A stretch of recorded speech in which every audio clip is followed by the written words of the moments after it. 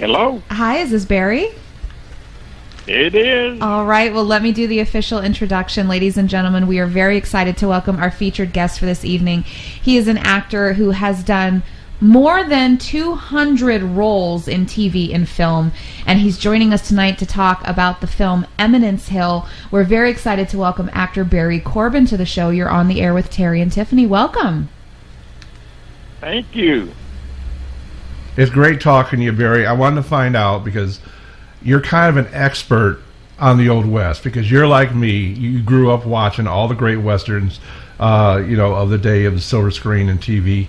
And hailing from Texas, okay, and having been in great shows such as Lonesome Dove, I want to find out, how do you think, in a modern audience, Eminence Hill holds up? Because I thought it was great, and I want to know what you think as a Texan and as a Western fan. How was it for you? Well, I'm at a disadvantage because I haven't seen it yet. Ah. Really? No, I haven't seen it. But I read the script, of course, and it's not your it's not your old-fashioned Western. There's there's a little bit of a horror story to it too. So it's kind of a more modern take on the Old West. Right. Now, for those, since you do know the story, you've read the script, all that good stuff, for our listeners who have not seen the film, because we have been trying to express so far in the show about how it does kind of cross over to many different genres. So for listeners who haven't seen the film, can you give them a little idea of what the plot is about? What are they in store for? Well, it's my part of it. I actually was cast in it late because another actor was set to play the part that I played, and they called me about 3 days before I had to be on set. Wow! And I only had 3 days to shoot it because I was doing another project at the time. So I shot all my stuff in, which normally would take about probably a week and a half to do. We shot all my stuff in 3 days. So wow, it was a pretty intense schedule. Wow. But it's it's the story. It's a story about a group of outlaws who stumble upon a town that is ruled by a sort of a fanatic. It's we want the town to be pure, and anybody who comes in is welcome, but they can't leave. Right. The only way you can leave is to die.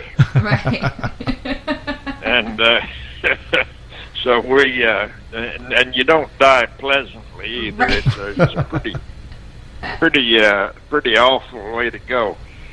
But it's to me it was an interesting experience, but I didn't have much time to prepare, and when I got there, we just jumped into the work immediately. Now, do you think that maybe helped with the role, that you didn't have a lot of time to prepare? Because the reason I ask is because for listeners who haven't seen the film, Barry plays Noah, or Father Noah, as he's known in the film, and you're kind of the leader of this group of fanatics, and you do it so well. It is so easy to overplay crazy. And you didn't at all. So do you think maybe jumping right into it without a lot of time for preparation helped that? Yeah, because if you would have overthought it, you might have been way too much over the top, or you were subtle, and it was a way to play it. Oh, no.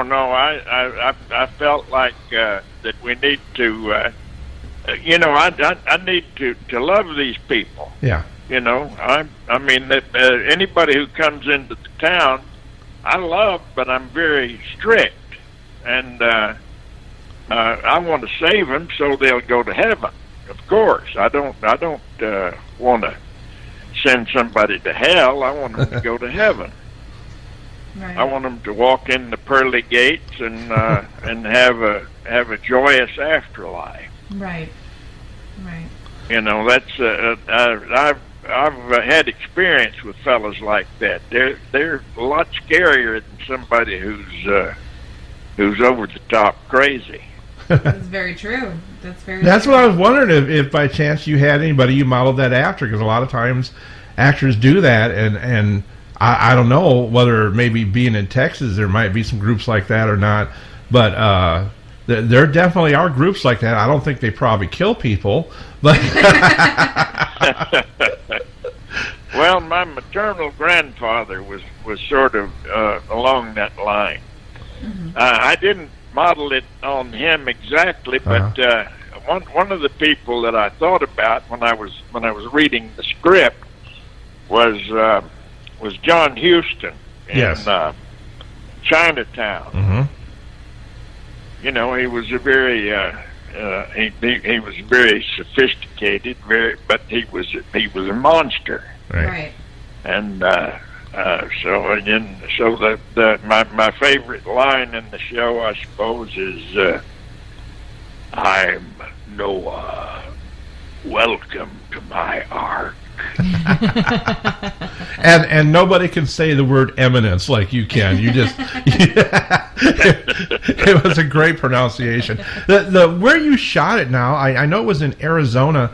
The building that you shot it in, I was trying to reference it on Facebook. Is that the Billy the Kid Museum? I'm not sure where it was. Okay. We got there, they put us in a motel, and then they took us out to this town that was sort of I think it was sort of a historical museum, the whole town. Yeah, Mm-hmm. yeah. But they had it closed off. They didn't have people there. There was my dressing room actually looked like a bordello. 1800. I'm not sure what it was, but it looked like a bordello. Well, that could have been a benefit. They didn't give you any pay-per-view rights. It was very interesting. My wife and I'd go in there and we'd sit. I'd sit on the padded couch, and she'd sit in a nice padded chair, and I'd read the newspaper, and she'd look at the script. And I sort of learned my lines on the airplane, so I didn't have to worry too much about that. Wow. But it was interesting. Let me ask you, Barry, I mean, you've been acting and in the business since the 70s. So let's talk a little bit about... Well, long before that, but it was all on stage before that. Right. So let's talk a little bit about you working with the director of Eminence Hill, Robert Conway, because while this is not his freshman film, he is a little bit of a newer director. I mean, he hasn't been working as long as you have. What was it like working with him? Because we've talked to a lot of tenured actors who come in and they either love working with newer directors or they don't like it as much. How about your relationship with Robert? Well, usually what I do when I pick a project to do, like this one was unusual because I knew the actor who was to play the part, and he had some health problems. He's all right now, but he had to go into the hospital. No. And it was so they called, and I'm not sure how my name came up even, but they called and asked my agent if I could if I would be available to do it, and I happened to have 3 days to 3 consecutive days that I could work, and that was all I had time for. So it was this one just kind of fell in my lap between in the 3 days that I had, so it worked out. But no, normally I like scripts like this. I like scripts that are character driven, and most of the big splashy scripts now are based on comic books or are based on old TV shows, and I'm not too interested in explosions and that kind of thing. So it's I just I tend to go for independent movies now. Right. And a lot of them are good television. too. The thing that I was talking to one of the publicists that's handling this film is what makes it different and makes it stand out is filmmakers today, I don't know if they really don't get what a Western should be or what was like. A lot of them just do atmosphere. They just do scenery and everything. This one really is character driven, like you said. And the plot is great. And the characters, the way they interact, it really is intense. Well, I was very impressed by the professionalism and the talent of the actors that I worked with on the show. It was and the director had a very definite idea of what he was looking for. So it was a pretty easy shoot as far as it goes, except for the long hours that we had to put in order to get all the shots. Right. But I knew that going into the thing. I knew we were going to be pretty weary by the time we got on the plane to go to the next deal. Right, for sure. So it being a little different, I mean, you've been in Westerns before, but a little surprising in the fact that, like you said, it had a little bit of a horror twist. They call it suspense, but to me it was pretty damn horrifying. I mean, do you think that works well in a Western background? What's that? I didn't understand the question. Oh, what do you think about mixing genres like they did in the fact that it is a Western, it takes place in a Western scene with Western actors and atmosphere, but in involving a horrific plot line in the fact of your clergy that you lead and what you guys do you think that mixes well in that type of a film? I mean, was it surprising for you? Well, I think it made perfect sense in this particular story. Yeah. It was actually I was thinking that so many now try to gimmick something up like Cowboys and Aliens. That very odd movie. Right. It sure is. It started out pretty good, and then they had the spaceships come in, and it lost me completely. But this one was, there was no strange thing like that. There was nothing. I mean, there was supernatural sort of flirted with, but it was not. There was nothing that was obviously out of kilter in the thing. It was, we were obviously crazy people there in that town, but they were crazy in a very genteel way. Well, the Outlaws were in the past, so I suppose they wouldn't have known about it as far as the Heaven's Gate cult. But I was thinking when they were sitting at your supper table, don't drink the damn Kool-Aid, because if you drink the Kool-Aid, you're going to be passed out, and they're going to just whatever they do. And I just don't know why they drank the Kool-Aid, but they did. But I thought it was great, and I thought it worked. Talking about mixing genres, you're kind of a pioneer of this in the fact of you did a groundbreaking film called WarGames. Now, that was something that nobody ever approached. There was, like the Stanley Kubrick film about nuclear war and this and that, of a launch that was accidentally put into place by some crazy guy. But with WarGames, that was kind of a groundbreaking film. You got two kids, and they wind up getting involved with NORAD, playing the video game. Yeah. I mean, that had to be. That was an interesting thing, and it's still a very popular movie. The technology is out of date, but it's still a popular movie. People still enjoy watching it. And I got into it. That's another one I got into by accident. There you go. It started out with another director, and then they changed directors after they started shooting, and he recast one part. That was me. Yeah. John Badham took over, and he'd remembered me from something else. And he asked me if I wanted to do it because I turned him down in the other movie that he wanted to cast me in. Mm-hmm. And he asked me if I wanted to do it, and we talked about it. He said, "I want you to play it like a man who came up through the ranks and wears his uniform like overalls." Mm-hmm. And that kind of kicked it off for me. And so he said, "And don't worry about the script. You have to say some things like DEFCON 1, 2, 3, and get the president on the horn. But the rest of it, you just say what you want to say." You know, that was one of the films that scared the hell out of me. Psycho scared the hell out of me. I couldn't take a shower for a long time. And after seeing WarGames, I worry about stuff like that. Do you think something like that could ever happen? Well, it possibly could, but I think it'd be very unlikely. I think we've got too many safeguards for something like that to happen. We certainly are not turning the whole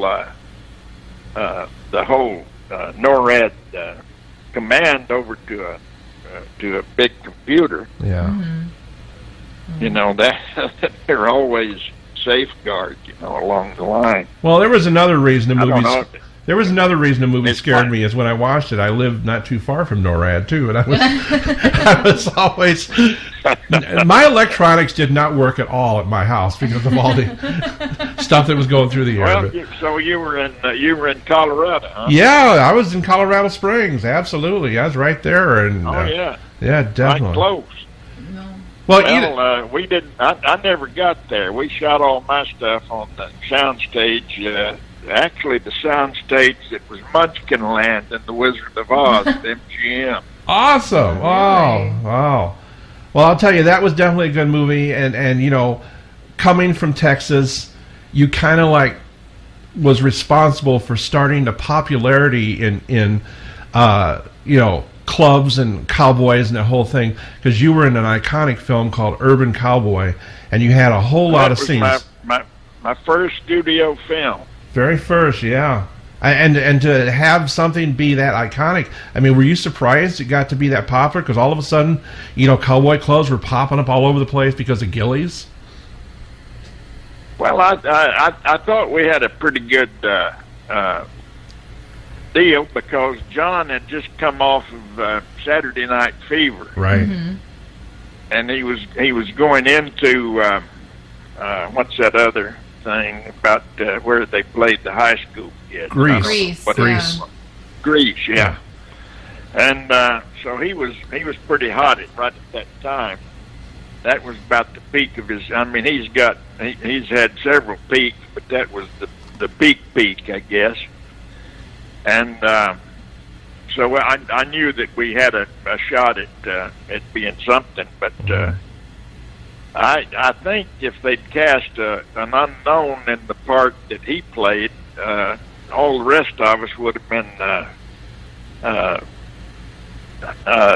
name actors. I thought they'd probably hire Ben Johnson or somebody to play my part.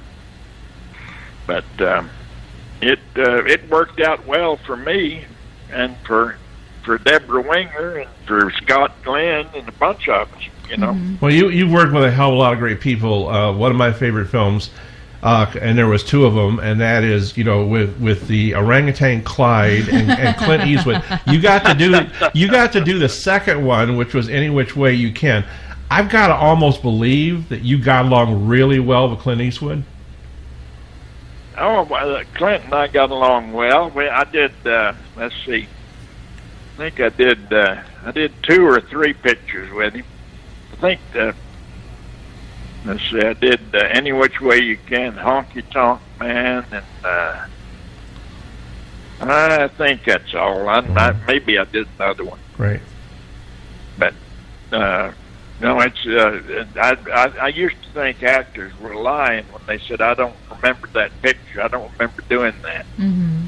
But there's a whole bunch of them that I don't remember doing because I haven't seen most of them. Yeah.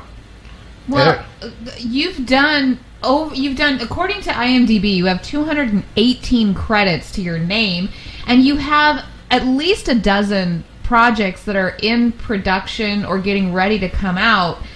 You work, well, excuse my language, but you work your ass off. I take it there's no idea of retiring anytime soon, right? You're going to keep working. Well, it's not work if you like it. You know, this is a perfect opportunity I told somebody said, when are you going to retire? I said, well, I don't plan to. I mean, what would I retire from? Right. I haven't worked in 40 years. Yeah.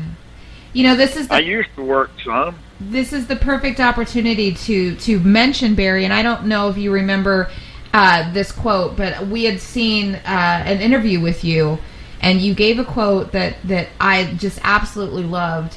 And you were talking and told a story about how people, if they ask for your autograph, they're like, oh, I'm so sorry, I don't mean to bother you, but can I have your autograph? And kind of your mentality about that. Do you remember having that conversation at all? No, but I usually say, well, if you didn't ask for my autograph, people in Hollywood quit hiring me. I don't work for them. I work for you. Right. That's it. That's exactly what we were referring to. That was the greatest thing, because if I had the honor to do what you do, I would love to do what you do. That's the way I would feel too. And not a lot of actors are like that. Not a lot of actors want to be bothered or have a fan say hi. Well, you know, a lot of them got the wrong kind of milk when they were growing up.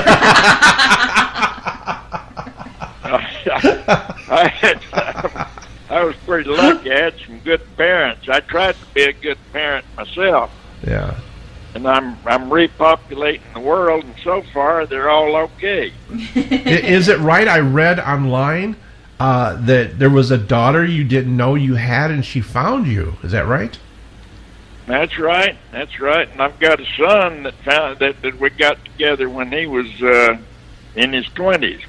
Wow. So, you know, I got 4 kids, and I raised 2 of them, but I've raised a whole bunch of my grandkids.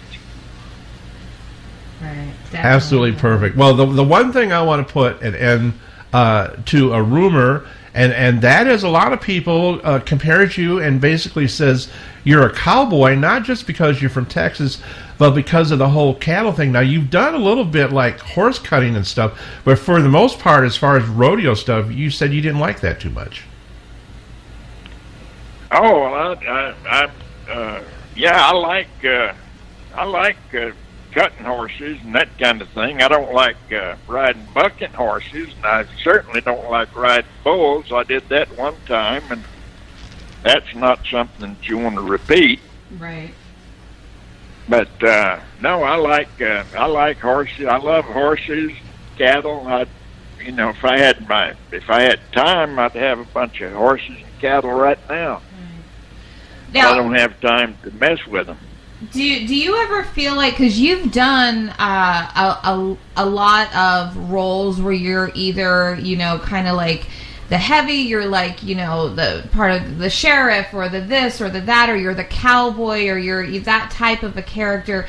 Do you ever feel like you were typecast or worry about that? Because I know, and a lot of fans of yours might not know this, you've done a little bit of everything. You were even a trained dancer. You appeared in Swan Lake, right? Well, there's no such thing as an actor who's not typed in some way. Mm-hmm. I mean, the trick of it is you've got to type yourself in the broadest category that you can figure out. I know people who play nothing but doctors or nothing but lawyers or nothing but one thing or another. Mm-hmm. And there was a period of time back in the 80s and in the early 80s. Had to say to my agent, look, I don't even put me up for, or don't even call me about some character whose first name is Sheriff. Because I'm doing too many of them, and they're going to start making me the sheriff in everything. Yeah. So I got off of that Tom Bosley one time told me, he said, there was a time when I was everybody's father. Right. And now I'm everybody's grandfather, and you're everybody's father. And pretty soon you'll be everybody's grandfather. And well, so I am now. That's what I do.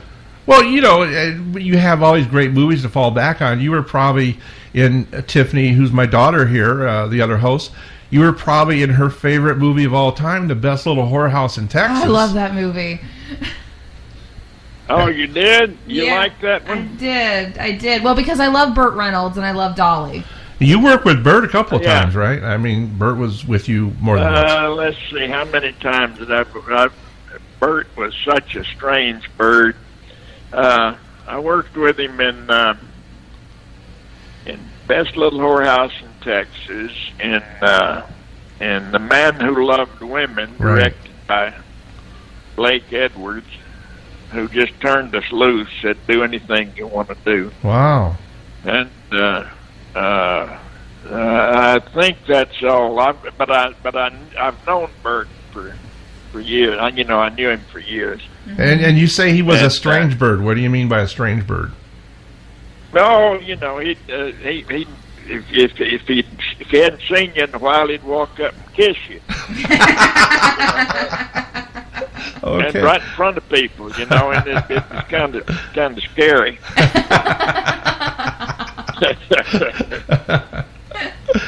Wow. And if you would have... I'm not quite that demonstrative myself. Now, you got to work with Jackie Gleason, but I swear to God, speaking of Burt Reynolds and I think of Smokey and the Bandit, you totally could have played the Jackie Gleason sheriff role in that movie. Well, I've lost a lot of weight recently. I've gone on a strong exercise program because I'm pushing 80 and I want to live to be 100.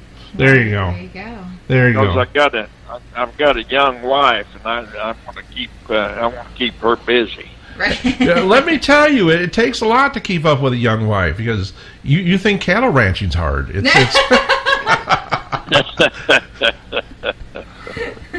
Well, it's an adventure and it's fun. Well, it's great that you've done so many great films. You've not only done the big ones, you've done the indie ones like Eminence Hill, and these are indies too. But as well as big films, you've done a lot of films that I think are real fun. And I always try to mention these. Of course, there was classics like Ghost Dad, but the other is Critters 2. I loved you in Critters 2. I mean, is it fun knowing that you do big studio films to do films like that? Well, actually, my son was, at that time, he was about, 10 or 11, I guess. Mm-hmm. And they sent me the script, and I looked at it, and I said, well, I don't know what to think about this. And I asked him, I said, do you know anything about a movie called Critters? He said, yeah. I said, well, they want me to do the sheriff in Critters 2. You think I ought to do it? And he said, do you get killed? And I said, no, I don't get killed. I live. And he said, yeah, do it. And so he came out to the set, and they gave him one of those little monsters. Oh, really? We had that thing. I guess he still got it. I don't know. Now he's 40 years old. Well, that's awesome. He's 40 years old and wears the Superman T-shirt. He works with computers. So he works at home and wears Superman T-shirts and has little monsters and Star Wars creatures. Well, now. You know something, Barry? I'm, not quite as old, but up there, close to your age. It's a whole new world. The people, the young guys out there, the 40-year-olds, they're a little crazy, but we're in good hands. It's it's all fun. Yeah. Well, what is it they call fellas your age? They call them. I'm a boomer. They got a thing now. Say, okay, boomer. Yeah. Right. There you go. They call you boomer. Boomer. Well, I'm older than that. I'm pretty much. I'm related to the Neanderthals. I found out 23 and me. Yeah. In all the movies that you're famous for death scenes. You mentioned death scenes. Which was your favorite death scene of all the movies? You may or may not have one in one of your recent films.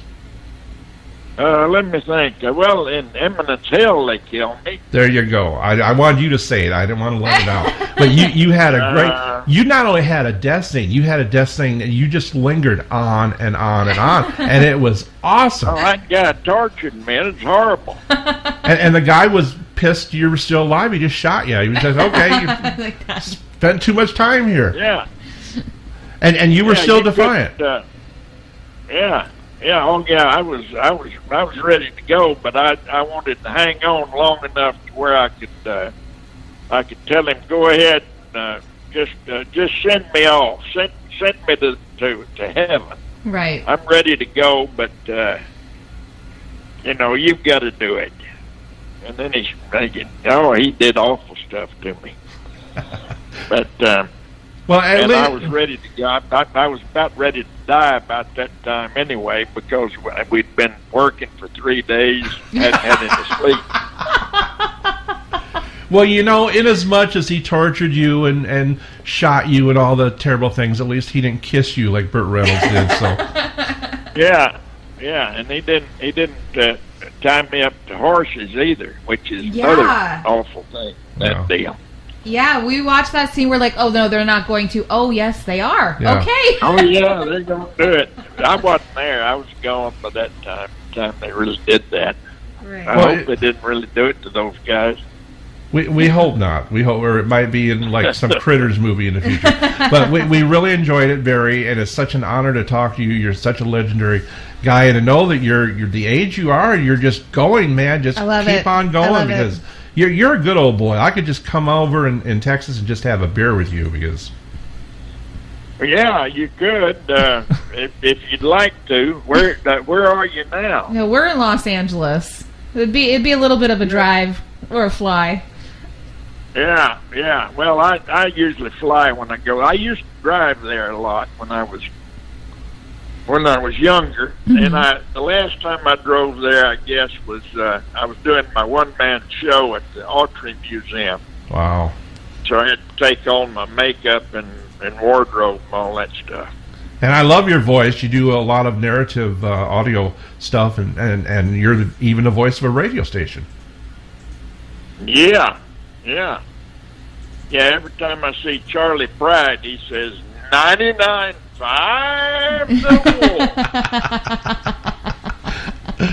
Well, thank you so much. Definitely see Eminence Hill. I want to let our listeners know that you can actually catch Eminence Hill right now. It's available on video on demand. It came out as of November 5th, so today's the 9th. You can catch it at any point. Amazon Prime, I think it's available, a couple of Apple, iTunes, all that kind of stuff. Through Uncorked. And through Uncorked as well on DVD. So check it out. The film is called Eminence Hill, and we look forward to the many, many, many other projects you have in the works, Barry.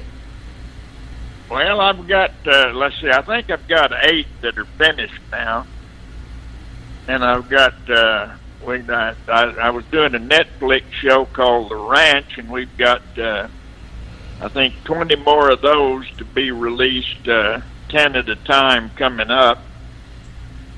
So we've got a bunch of stuff, and I think I'm going to do some more things before the end of the year. I'm not sure. And I want to catch up, too. No, I think it's all live stuff I'm doing before the end of the year. I want to catch up on you too, because in doing the research, I was aware of Northern Exposure, but I never watched it. I want to watch it now because it looks so interesting. Oh, it's pretty good. Yeah, if you can find it.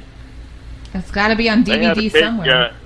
They kind of killed that thing because they had some kind of problem with rights and music and different things. So I don't know what happened, but they kind of killed the deal. But I think you can still find it on DVD. Well, you was mentioning. I don't think you can find it on the air anywhere. Right. You was mentioning things coming up with some of your favorite films that you've done that we can look forward to. Can you mention any of them? Or? Oh, let me think now. I did one called the Bay House. It should be coming out. It's finished. I know. I saw the finished deal. I play a crazy Texas politician who's about to get indicted for all kinds of crimes, and it's about my family. It's my family and me, and we're a very dysfunctional bunch. Leslie Ann Warren plays my wife. Oh, wow. And we're all just as crazy as we can be, yell at each other and scream and carry on things that I don't even think about doing. You know, that's got to do something to your mentality, because you know, at this age, you're getting roles that are making you crazy all the time. Does that bother you? I mean, I just read a script they sent me. They want me to play the romantic lead. Well, hey, go, man! I'm tempted to go ahead and do it because I hadn't done that in a long time. Yeah, that would be fun. Now, make sure your wife is okay with it first, though, because you don't want any problems at home, right? And being a Texan, if there's a nude scene, make sure you wear your hat. And your boots. And your boots, because that's really important. That's really important. And I'll also be horseback in that one, too. There you go. I haven't done in a while. Yeah. Now, I had seen on your IMDb that, I guess, are you in a new Star Trek movie that's coming out or in production? Yeah, Lord knows when that's going to come out and what it looks like. I have no idea. Is that a film, or is that a film, or is that for the? It's a film, and it takes place before, you know, like 100 years before Star Trek. Mm-hmm. It's the first commander of the Enterprise. Wow. Is my son in the thing, and I've got a small part in it. I don't just you know, I was trying to figure out what the hell they were doing. I couldn't even figure it out. Well, I'll probably go see that one because I'm curious to see what it is. Well, I'm hoping they send you a copy of Eminence Hill, because you really, Do you like? Let me ask you, Barry, because different actors. I've heard some people say yes and some people say no. As an actor, do you like watching your own work? I like watching my older work sometimes because it's like watching a home movie. You know, right? Yeah. It reminds me of things that were happening at the time. Mm-hmm. Yeah, sometimes I like to watch them. Sometimes some of them I never want to see. Right. But some of them, there's one that's real popular in France, or was when it came out, called Dead and Buried. Yes. And we play the whole town's zombies. Right. And the thing about it is, it's Jack Albertson's last movie. Wow. Jack Albertson plays an undertaker that's keeping the whole town alive. Wow. And he tries to turn himself into a zombie, but he fails, and all the rest of us start to rot away. I never wanted to see that movie. I still haven't seen it, but it was a big hit in France. But Jerry Lewis was a big hit in France too, so. I was thinking, you know, being a good old boy from Texas, you're probably going on set thinking, this is some stupid shit. Well, every once in a while it crosses my mind. Every once in a while I think this is a dumb way for a grown man to make a living, but I've been doing it so damn long, I don't know how to do anything else. Yeah, I've heard in some video they've got on you on YouTube too that at the time you were working so much that you lived in a one-bedroom house and you had a bag packed all the time because you were ready to go at any given notice. I still am. I still got a bag right here in front of me. But I'm living in the big house now with my wife and her mother and dad. Oh, there you go. There you go. I've got it. Of course, I've got a separate building, which is an office and a bar and all this stuff. So I got I got my hidey hole. Right, which is very important. Yes. All right. Well, once again, our listeners, please check out the film. It's called Eminence Hill. It's really, really good, really enjoyable. It's available on video on demand now. Check it out through things like Amazon Prime Video, Apple iTunes, things like that. And then, of course, keep an eye out for the DVD from Uncorked as well. Barry, I want to thank you so much for joining us. And I had to say, too, congratulations, because I know you were inducted into the Texas Cowboy Hall of Fame. Yeah. But more so than any, you said it was your most proudest moment. You were inducted into the Texas Filmmaker Hall of Fame that handles the movies there. I mean, what an honor, you know? Yeah, and I was also inducted into the Hall of Great Western Performers in the Cowboy Hall of Fame in Oklahoma City. Wow. And the first one to be inducted there was Tom Mix, and the second one was Gary Cooper. There you go. Not bad company at all. I'm in pretty good company there. Absolutely. We love the Western lifestyle, and we always play Happy Trails at the end of the song, at the end of the show, rather. And one of our most proudest moments was when we had Roy Rogers Jr. on the show singing the song, and I used to converse through mail with Clayton Moore of the Lone Ranger, and I got to get out to the Autry someday, the museum. He was a nice man. Yeah, we've lost most of them, you know. Yeah. Most of them are gone now. Yeah. I'm one of the old guys now. When I first went to Hollywood, I was a kid. Right. Well, I understand. I was just going to say one more thing. I understand that it actually was the Westerns that kind of influenced your acting, because you do a certain thing where you clench your jaw, and you took that from one of the old Westerns, the old Western stars. Sunset Carson. Yeah, there you go. Before he'd hit somebody, he'd clench his jaw and make his jaw muscles move. I don't do that anymore. Now what I do is grin with my mouth closed, like Tom Selleck. I told Tom Selleck I learned everything about film acting from him. If I'm undecided, don't know what to do, I just grin with my mouth closed. Well, there you go. You got a very rich career, and if you ever decide to stop acting, you can start a crazy religion and give people Kool-Aid at the table and knock them out. No, I can't do that. I'm not that good a con man. All right. Well, the film is called Eminence Hill, and Barry, I want to thank you so much for spending some time with us. You are a real salt of the earth kind of guy, and the type of people we love chatting with. All right. Y'all keep watching. Everybody out in your audience, keep watching, and let them know in Hollywood that I'm available, because I don't live there. They've got to find me. Absolutely. And you, on your end, you keep busy. We want to keep seeing you on the screen. All right. All right. Well,